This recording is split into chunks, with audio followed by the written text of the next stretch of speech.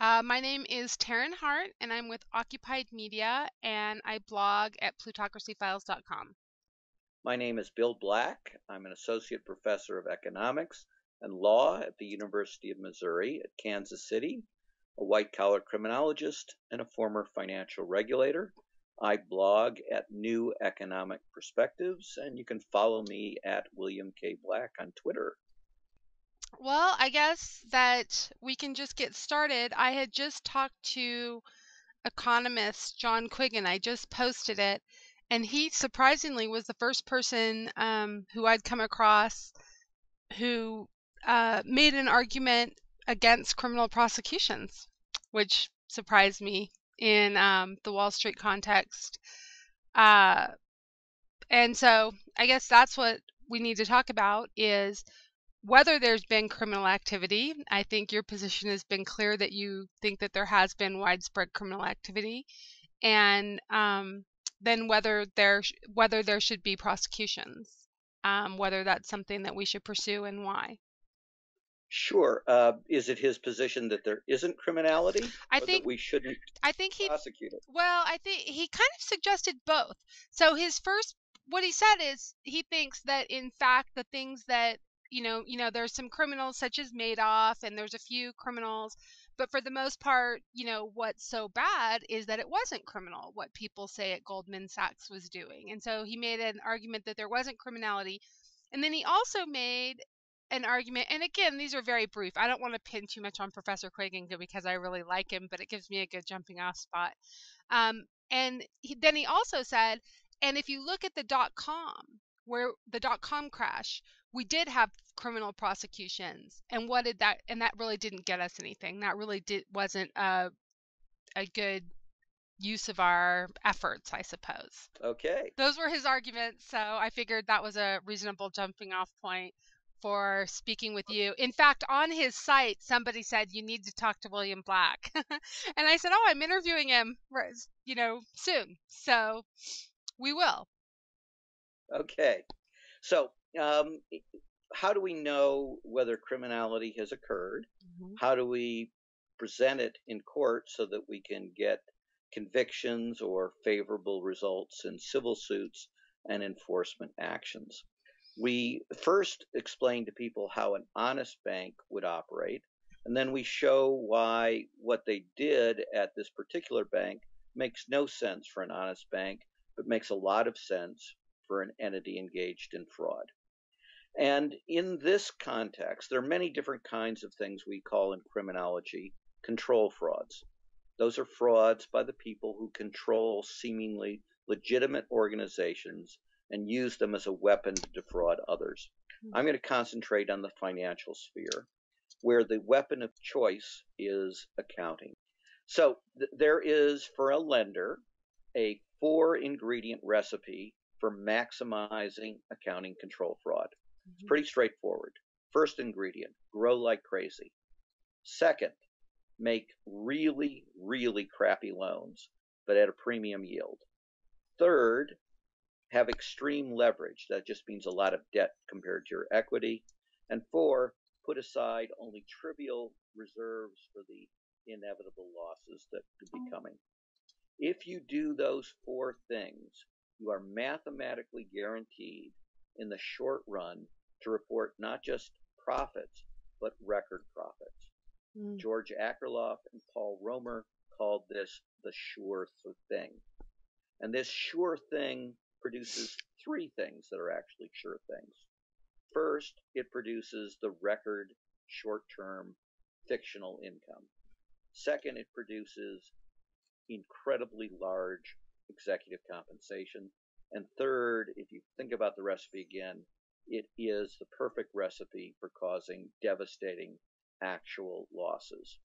Now, honest banks, of course, wouldn't be deliberately making crummy loans and not setting aside reserves for those losses, because that would guarantee that the bank would fail, and an honest bank doesn't operate in that fashion. We also have things that we call in criminology markers of fraud. These are things that make no sense for, again, an honest lender. So one of the markers for fraud is appraisal fraud. An honest lender would never inflate the appraisal, because the appraisal, of course, is of the security property, the collateral, and that's your great protection against loss. So when you see large numbers of inflated appraisals, that is always an indication of fraud, and it's always an indication of fraud from the lender side of the table, because the borrower can't inflate appraisals, but lenders can and do quite easily by appraisal shopping. And that creates what we call in economics a Gresham's dynamic, in which bad ethics drives good ethics out of the marketplace. Another marker for this kind of fraud, accounting control fraud by a lender, is if they make loans that they know have to produce overall losses. And that's what the liar's loan is all about. A liar's loan involves no underwriting as to the borrower's real income. If you do that, we have lots of experience that you will make so many loans that will cause so many losses that you will fail, and you'll fail catastrophically. So honest lenders don't make liar's loans. Well, okay, how often did this occur? How often did these frauds occur in this crisis? Was it trivial, or was it a driving force in the crisis? We have pretty good statistics on this. The FBI warns in September 2004 that there is an epidemic of mortgage fraud, their words, and that it will cause a financial crisis, again, their word, unless it's contained. Let me emphasize that date again. 2004, this warning was already out. In 2006, the industry, this is the lenders industry, this is the trade association of the perps, hires an anti-fraud specialty group called MARI, and it reports in writing to every mortgage lender in the United States virtually the following three things. First, this kind of loan, which the euphemism is stated income or Alt A, is, and I'm quoting again, an open invitation to fraudsters. Second, the incidence of fraud, in other words, how common is fraud in this kind of loan, is 90%, 90. Virtually all of them are fraudulent. And third, these loans deserve the term that the industry uses behind closed doors, which is liar's loans. Okay, so we know that this kind of loan would never be made by an honest firm. Honest firms don't make loans that are 90% fraudulent, and nobody made them make this kind of loan. They decided on their own that they wanted it. Well, why? So that there'd be no paper trail that they were inflating the borrower's income. Right? Again, an intentional fraud, and one that the Financial Housing Finance Administration, in complaints, has said was deliberate fraud. Okay, so those are civil complaints filed by a federal agency against most of the largest banks in America. Okay, but we still have to ask, how many liar's loans were there? And again, we have decent information on that.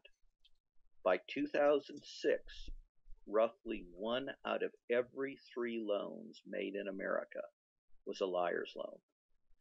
That means in the ballpark of 2 million fraudulent loans by 2006 in that year alone. And in earlier years, over 1 million. We also know what happened after the warnings by the FBI and after the warnings by the industry's own anti-fraud specialists went out to virtually every mortgage lender. They massively increased the number of liar's loans, and they made those liar's loans steadily worse by what we call layered risk. In other words, they threw every insane thing possible on. And why not? They all knew that the loans were going to fail anyway. But by reducing the interest rate initially, they delayed the inevitable time of reckoning.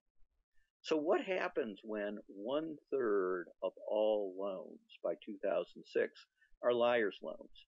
Well, those are in economics jargon, the marginal loan in the marketplace. This is what drove the financial bubble to hyperinflate and extend its life for several years. And it is the massively hyperinflated financial bubbles that produces things like the Great Recession.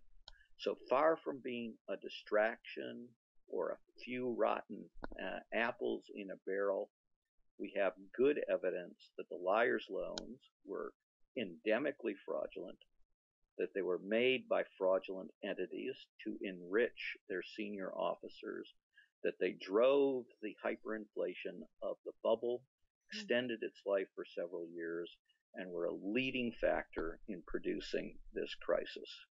So, as to the first argument, this is something in which we have good information, and it's been almost entirely ignored by economists. It's hard to find a single economist who even acknowledges the 2004 or the 2006 warnings. There are a few economists that admit that liar's loans largely drove the bubble in the late stage and produced the catastrophic losses, but virtually none that put it all together and say, oh, my God, I've just described a massive epidemic of accounting control fraud.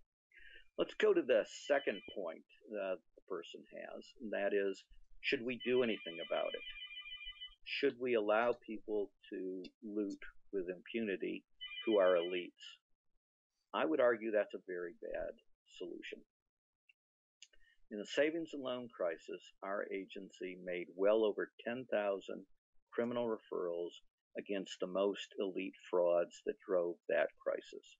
And I would remind people that the National Commission that looked into the causes of that crisis said, and I'm quoting again, at the typical large failure, fraud was invariably present. There we made the referrals very high quality. We worked with the FBI and the Justice Department to prioritize the absolutely most elite cases. It was called the top 100 list of the worst savings and loans.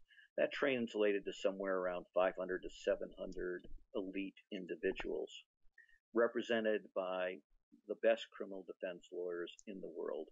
We got a 90% conviction rate, and so the great bulk of the over 1,000 felony convictions that we got in cases designated as major by the Justice Department were the most elite participants. In the current crisis, in the lead up to it, the federal regulatory agencies, the banking agencies, destroyed their criminal referral units, eliminated them. So our agency, the Office of Thrift Supervision, which had made more than 10,000 criminal referrals in the savings and loan crisis again, made 0 criminal referrals in this crisis. The Office of the Comptroller of the Currency, which regulates the largest national banks, made 0 or 3 criminal referrals, depending on the source that you believe.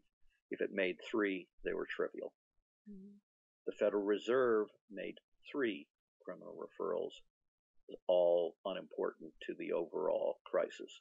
The FDIC doesn't release the number, but it's extremely low and doesn't appear to have identified any of the major frauds. So what happens when you don't respond to the frauds? In the savings and loan crisis, the crisis was led by a wave of deregulation and desupervision in 1982. By 1983, there was a new chairman of the agency, and despite both Republicans and Democrats, who were virulent opponents of what we did, we aggressively re-regulated the industry, contained that crisis so that it caused no recession at all, cost a huge amount of money, $150 billion, but of course, compared to this crisis, where the household sector alone in America lost $11 trillion. A trillion is 1,000 billion. The savings and loan crisis was contained precisely because people took fraud seriously, identified the markers of fraud, allowed us to prioritize those institutions for early closure, and we also figured out their Achilles heel. And that was that second and first elements working together of the fraud recipe. We restricted growth, which killed all of the frauds. Here, when we ignore fraud, we allow these crises to become global in scope, causing great recessions here, and completely unresolved crisis in Europe, as people can see, what's happening in Greece right now, but also Portugal, Ireland, Spain, Italy, and Iceland. Now, if you have a world in which the most elite individuals, the 1%, in fact, the 1,000th of the 1%, the 400 wealthiest families, about 40% of them get their wealth from finance. If you allow them to become wealthy through fraud, and you allow them to defraud America, defraud much of the rest of the world, cause a great recession, cost 10 million people their job, cause $11 trillion in losses, and that's just in the household sector, and say, we're going to let you do that with impunity, then you guarantee a future of crony capitalism, complete rule by the 1%, and a series of recurrent, intensifying financial crises. It is these frauds that are the great massive job killers.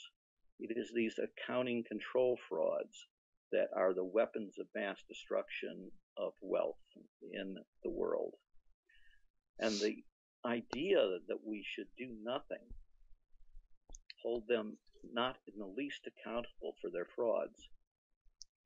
Yes, I definitely agree. I think that when people talk about the 1% versus the 99%, which has obviously been a big rallying cry of our movement, some people think in terms of economic distribution of wealth, but I think it really is more about the fact that the 1% has completely captured the political system and is now above the rule of law, essentially, right? That we've created, that we no longer, which is the basis of our democracy, the idea that we're, a nation of laws and not of men, and all of these statements of our founders. Glenn Greenwald just wrote a book about it.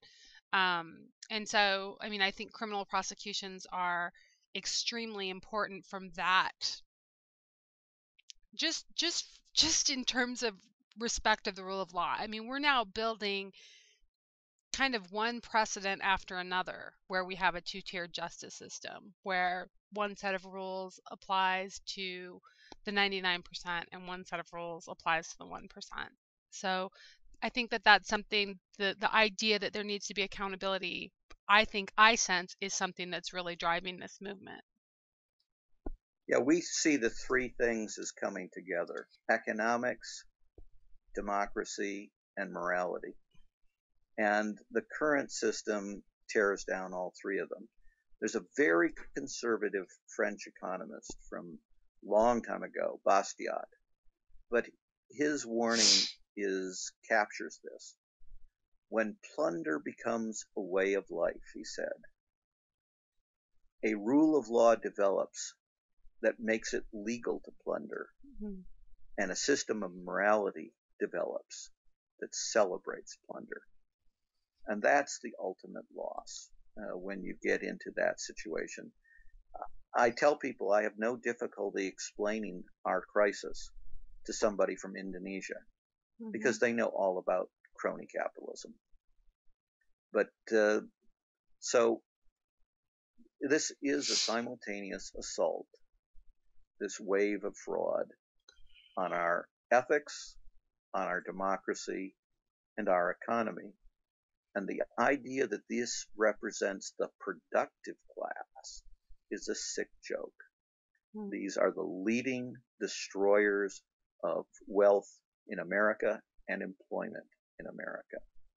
And if they're not stopped, they'll turn the country into something that is terrible even for them. So is it too late? Do we still have the ability to claw back the money, to prosecute people? It's not too late at all. In fact, I tell people if we had looked back in 1986, you might have said the same thing. There had been virtually no prosecutions by that time. You had both major parties strongly supportive of the worst of the frauds.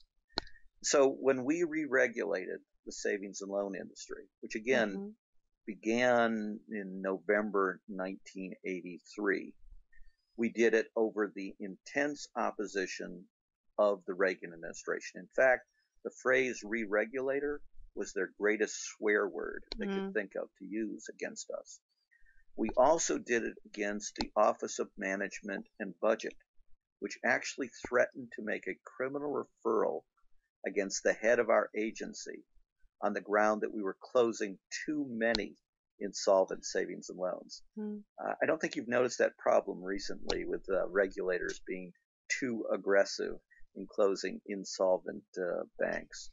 We did it over the opposition of a majority of the members of the House of Representatives who co-sponsored a resolution telling us not to go forward with re-regulation. We went forward over the opposition of the incredibly powerful Speaker of the House, James Wright, who referred to me, because I was leading at the staff level the re-regulation, he referred to me as the red-headed SOB and tried very hard to get me fired and got other prominent regulators fired successfully. We did it over the opposition of the 5 U.S. senators that Charles Keating recruited, by the way, using Alan Greenspan as his lobbyist, to intervene on behalf of the most notorious fraud in the savings and loan crisis, Charles Keating's and his Lincoln Savings, where those 5 senators tried to block us from taking regulatory action against a massive violation of the rules. The Reagan administration actually tried to give power over our regulatory agency to Charles Keating.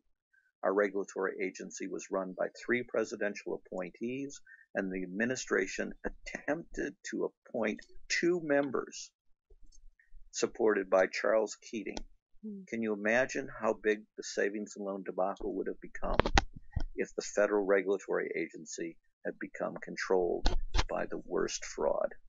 We did it over the opposition of every economist who spoke on the subject, all of whom said we were insane. Didn't we understand regulation was the great evil? Deregulation was the great answer to all problems. We did it over the opposition of the almost complete opposition of the business press. And our only real ally was then Federal Reserve Chairman Volcker. And even he, I think, would say that he probably wasn't as vocal as he would have liked to have been in retrospect. So if you could do all of those things over the opposition of all of those people, it's much easier to fix the problem now. Right. I mean, but there's 2 things. There's the criminal prosecutions and then there's the re-regulation, right? So, those are, and the issue, and part of the issue with the criminal prosecution is whether we could get any of the money back, whether we could claw any of the money back. Right, but all of these things are related. You can't have successful criminal prosecutions against large numbers of elite bankers unless you have the very aggressive, high priority support of the regulators. Right. We have to serve as the Sherpas in both senses to get you to the top of the Himalayas. And that's what prosecuting these elites is like. They have the best criminal defense lawyers in the world. So we, the regulators, have to do the heavy lifting. And in this context, that means we have to do the investigative work. And we have to serve as the trail guides. And so we're the ones who point and explain this is a control fraud. You need to go after the most senior people. This is why it isn't innocent activity. This is why it is fraudulent activity. All of that has ceased. So if you want effective re-regulation and if you want effective prosecution, it all starts in the same place. You need new regulatory leaders. Hmm. Overwhelmingly, the top banking regulators at this time, well, first, under the Bush administration, they were picked because they were the leading opponent of regulation in America. They were the anti-regulators, not the regulators. President Obama has left a number of these people in charge as actings. He has also appointed a whole series of people who were abject failures as regulators. Indeed, in some cases, he's promoted them. Mm-hmm. So Timothy Geithner was the president of the Federal Reserve Bank of New York. In that capacity, his principal task was to regulate the largest bank holding companies in the United States, the ones that went berserk through their frauds, caused this crisis for the reasons that I've explained. He was a total failure as a regulator. In fact, he never even tried. In addition to being completely ineffective, he never even raised a warning about the crisis. What did President Obama do? Promote him and make him Treasury Secretary. Ben Bernanke was supposed to regulate, of course, all kinds of banks and bank holding companies. On top of that, the Federal Reserve had unique authority in the United States under a law called HOEPA, which is Homeowners Equity Protection Act. And that act goes all the way back to 1994, allowed the Federal Reserve, and only the Federal Reserve, to regulate every mortgage lender in America. And that was critical because most of these liar's loans were made by entities that were not subject to federal regulation, except under this HOEPA exception. And so Alan Greenspan's colleagues on the Fed went to him and begged him to use this authority, warned him about what was happening in these non-prime loans. And first, Greenspan refused, and then Bernanke refused to use this authority. It was only used finally in August 2008, and that was, of course, just a little late, since all such loans had basically died a year before. So what I'm saying is that Bernanke uniquely had the authority, as did his predecessor, Alan Greenspan, to prevent this crisis by preventing liar's loans. They refused to use the authority. So Ben Bernanke is the biggest regulatory disaster in history. You can maybe he's in a horse race with Alan Greenspan. Collectively, together, they were awful. Ben Bernanke is a partisan Republican. He was president of chairman of President Bush's Council of Economic Advisors, and Obama reappointed him to run the Fed. So you take somebody who's a partisan member of the opposing party that's been a complete disaster, and you reappoint them. It's just bizarre. We live in a world in which people are chosen as our top regulators on the basis that they will be most hostile to effective regulation. And then we supposedly see regulation doesn't work. Well, it's a self-fulfilling prophecy of failure when you put people in charge who make sure that it will fail.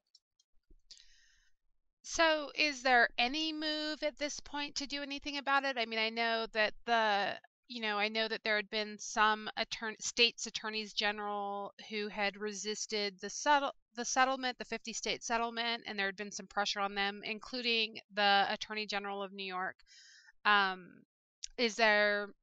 Is there anything? Is there any will to, I guess, tackle any of these issues?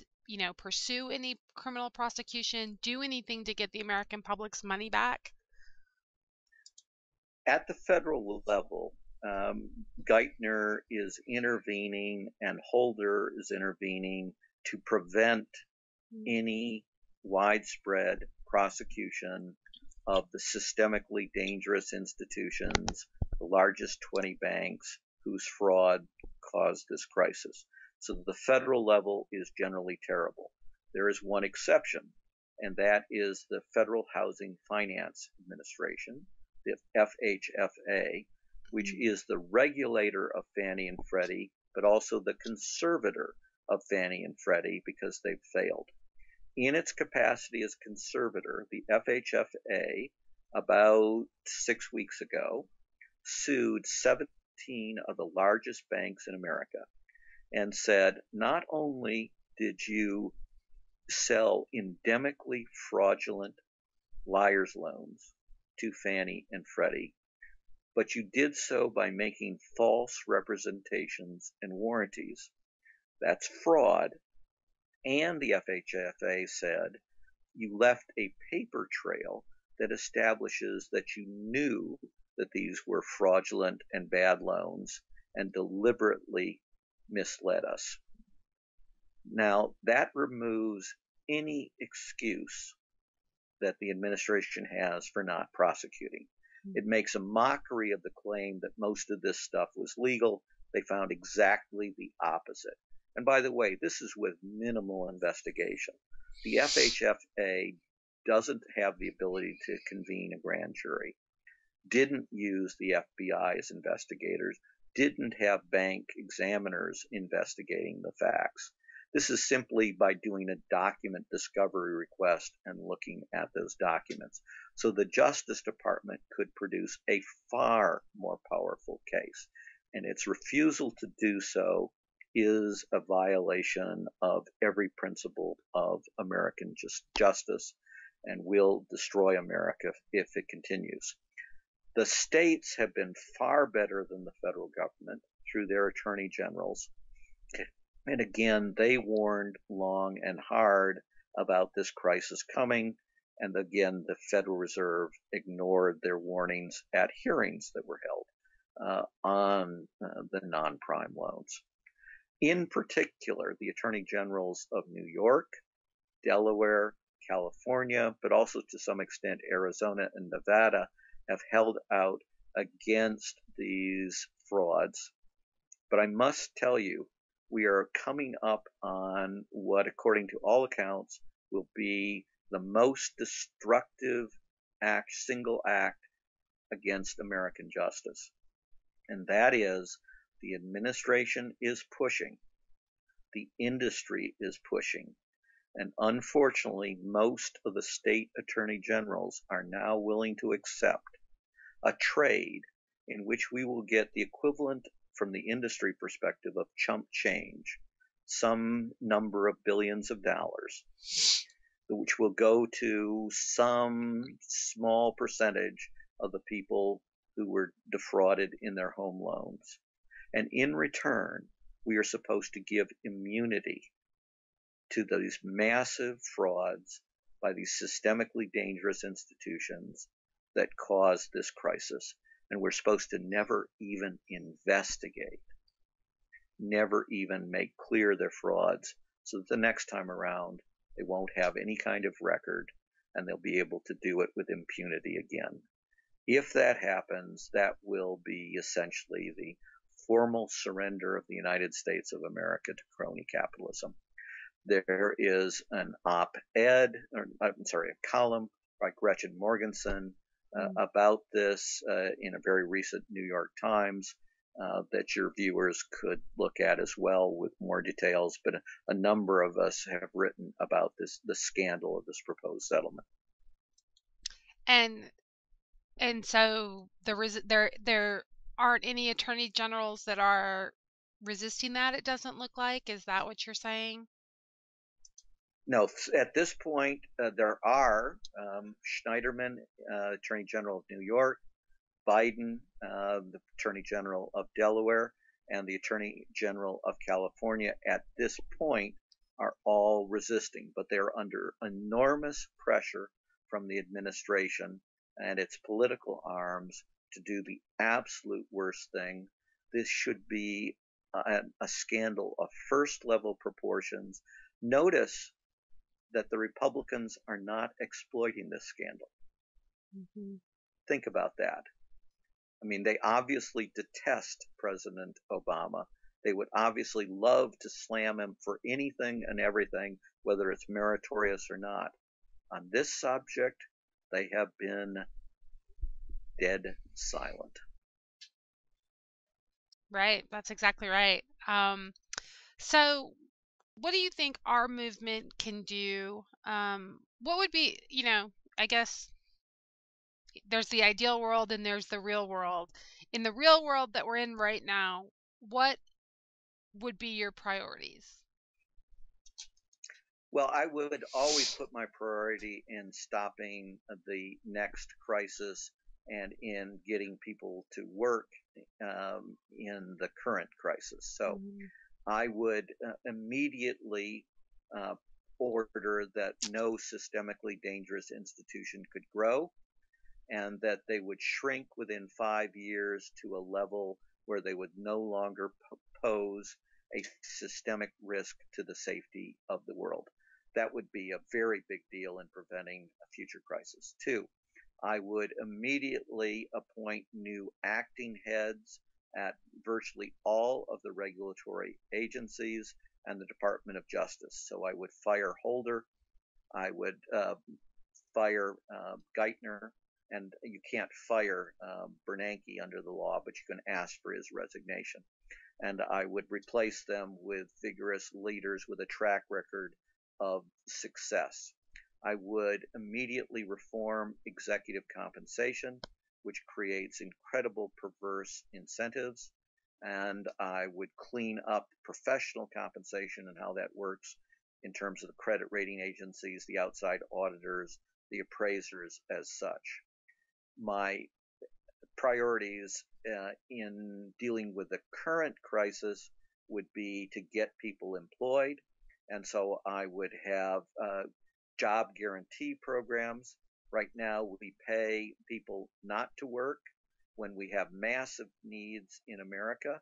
So we have an obvious win win of paying people to work and do productive things. I would use the NGOs as a way to get people to work on effective projects that would help people very rapidly. I would adopt revenue sharing, which was part of the proposed stimulus bill originally, because this crisis in state and local governments is insane. You need to be increasing the role of government to come out of a great recession. Instead, we are rapidly shrinking. We're firing teachers, we're firing police officers, all kinds of other public employees when they're most needed. So that's insane. I would stop that. I would stop the foreclosures, frauds immediately, and I would go to a program for the people who clearly cannot afford their homes, in which they become renters, and for others that could afford their home with modest reductions of principal, I would do that. On the criminal sphere, the priority is stopping this obscene immunity grant to the most elite frauds. That should be a major effort. It should be completely bipartisan. It has nothing to do with party or anything else. This is just a total obscenity. There is absolutely no argument in favor of giving immunity to these frauds. The idea that you create economic stability by giving immunity to the frauds who caused the crisis is so insane that anybody proposing it really should be evaluated for psychiatric needs. Those are my priorities. Right, and just with that last point, the argument that's being made is that we need to settle this, we need to give them immunity because it's creating too much uncertainty.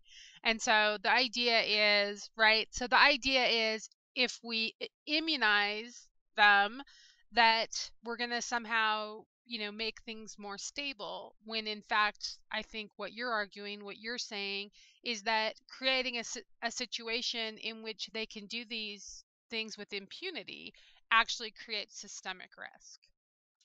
Well, yeah, and systemic risk of a very particular kind. Hmm. The only risk is when the economy will blow up again. Right. There's no doubt that it will blow up again if you keep the system, and there's no doubt that it'll blow up worse because of it. The idea that you can leave frauds in power. I mean, would they make the same deal with Al Qaeda? Hmm. You know, we're suffering from uncertainty on this. So if we just immunize Al Qaeda, it'll all go well. I don't think so. Right. I had recently just talked with Josh Zinner, who works for an organization called NEDAP, which is in New York City, and they work in some of the neighborhoods, such as South Jamaica, Queens, and neighborhoods in Brooklyn, which were, as he said, kind of ground zero for these predatory lenders who were doing these insane loans. And he, affirmed much of what you're saying, that back in the 90s, when they were watching all of these things come into existence, it's very clear that these predatory lenders who, and then he explains how these predatory lenders were then purchased by major banking institutions. So Countrywide, I think, is the example that we all know of, but he names some other specific predatory lenders that were purchased by Citibank and purchased by all of these various places. That the loans that they were doing were meant to blow up within a couple of years. And then what they did is went in and refinanced for years and years and years. They called it, and I'm not going to remember the term, loan flipping, that they would go in and refinance all of these loans. So, and he said that they were warning on the ground about all of this fraud for years, and that it was very clear, even from their perspective, just looking at these neighborhoods that were so hard hit, which were predominantly African American working class communities, um, that they were warning on the ground that it was systemic, that there was no chance it wasn't systemic when they were looking at whole neighborhoods being devastated by these loans. So it's clear that the warnings were coming from a lot of different areas. It's also clear that everybody knew what was going on. There was kind of this claim early on that made me very suspicious about how everything was too complicated and nobody knew what was going on. Um, and it's clear that, in fact, everybody did know what was going on. Yeah, I can confirm a number of these things. Yes, it was overwhelmingly advocates for the poor that instead of saying, oh, don't look at this, don't look at this, we're saying quite the opposite to the Fed. They were saying this is an enormous problem area. It's rife with predatory lending. You should look. So instead Mhm. of consumer and housing advocates being the great villains in this piece, they're the people who, in many cases, tried to warn the Fed again to use its authority under HOEPA to prevent this crisis. Indeed, I can confirm in particular aspects of the timing. In 1990 and 1991, it's a long time ago, liar's loans and subprime loans became fairly common in Mm. one part of the country, Orange County, California, where all good frauds originate. We were the regional savings and loan regulators, and we killed that by normal supervisory means because it was obvious that such loans had to end in disaster, and it was obvious that such loans were targeting the least financially sophisticated folks and minorities, and not just African Americans, but in particular Latinos, Mhm. especially Latinos who were not as strong in English. Because after all, you're presenting documents in a foreign language that they can't read. So, what did those frauds do? Well, the leading one gave up its federal charter, gave up its deposit insurance voluntarily for the sole purpose of escaping our jurisdiction, because we would have no jurisdiction over them Mm. once they gave up their federal charter. They founded AmeriQuest, which became the most notorious of the frauds and predatory lenders. And their leading competitor was another husband wife team we had removed and prohibited from the savings and loan industry as well. So they went to this area that had no federal regulation, mortgage banking. We had, however, been able to make, in addition, referrals for race discrimination and discrimination on the basis of ethnicity. And so the Justice Department went after AmeriQuest. So that's the second strike. Whereupon AmeriQuest promised it would never do anything bad again. Whereupon they immediately went back to the same old stuff. This time they were sued by 49 state attorney generals, plus the Attorney General of the District of Columbia, plus the Federal Trade Commission. And if you ask why not all 50, it's because Virginia at that time actually had some real regulations. And so AmeriQuest did no business in Virginia because its whole purpose was to escape any kind of effective regulation. Okay, so this 49 state AG, that's the third strike. This is the third group of investigators to come in and find massive problems at AmeriQuest. Whereupon AmeriQuest signs a deal that settles the case for hundreds of millions of dollars in fines.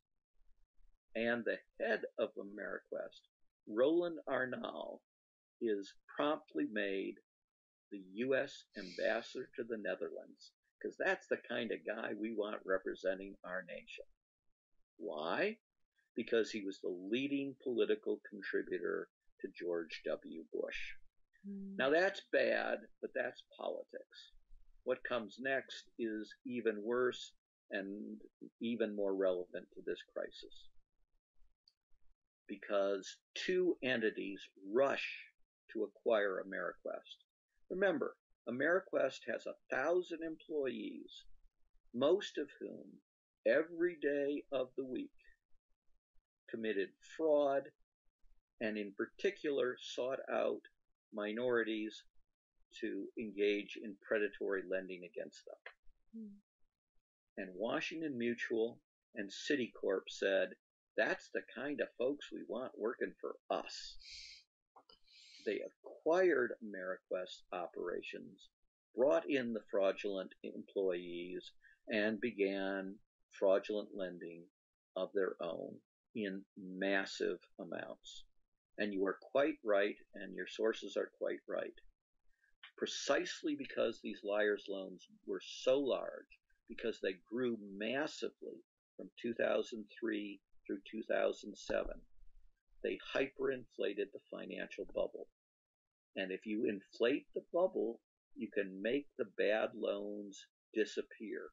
And you can defer the loan loss recognition by simply refinancing the loan. Right. In the trade, this is called a rolling loan gathers no loss. Right, exactly. So it all really didn't come completely crashing down until the housing bubble starts to deflate and there's no ability to refinance the various loans that, had now, well, I mean, actually, my source, as I said, Josh Zinner, said that many of these loans were not successful from the beginning. It wasn't just the case of having, some kind of hidden adjustable rate, which some of them did have as well, but many of them were absolutely unsustainable from the get-go. So No, the typical liar's loan was unsustainable from the get-go and could only survive as long as the bubble hyperinflated. And it was, of course, inevitable that the bubble could not continue. right, exactly. Well, I will provide links to some of your pieces as well as, is it Gretchen Morgensen? Is that Yes. okay? As well as her recent piece, we'll find that. I know she did some really great work early on about Brooksley Born and the early warnings that were given to regulators. So she's done some great work at the New York Times regarding this issue. And also, should we be pressuring the various attorneys generals not to settle. Absolutely. Don't cave. If New York, California, and Delaware stay strong, the Attorney General of California is Ms. Harris, then this cannot occur because those three states are so large in terms of their corporate roles. Great. So I'll also provide links on how to contact the attorneys generals of those states. So thank you so much for agreeing to talk with us. I know that you've been out participating in marches with our movement, and you went to New York City and Zuccotti Park. And what's been your impression so far of that? And to our local one in Kansas City, and I'm going November 5th to be in LA at the teach-in occupied by OWS there. So, of course, the impression one gets is uh, finally some people who are outraged, but there are innumerable things people are interested in at OWS. So it's fascinating walking through and seeing the number of causes that people are interested in as well. Great. Well, thank you so much for taking the time, and we will get this posted. And if there's any other links you want us to include, let us know. Well, to our new economic perspectives, as I say, and simply to the Twitter thing, but we have lots of good resources on new economic perspectives for OWS. Great. Well, thank you so much for taking the time, By and the way, hope. we identify as econ for the 99 using the numbers as Oh, our phrase. great. Great. Very good. Thank you so much. Thank you. Take care. Bye-bye. Bye bye.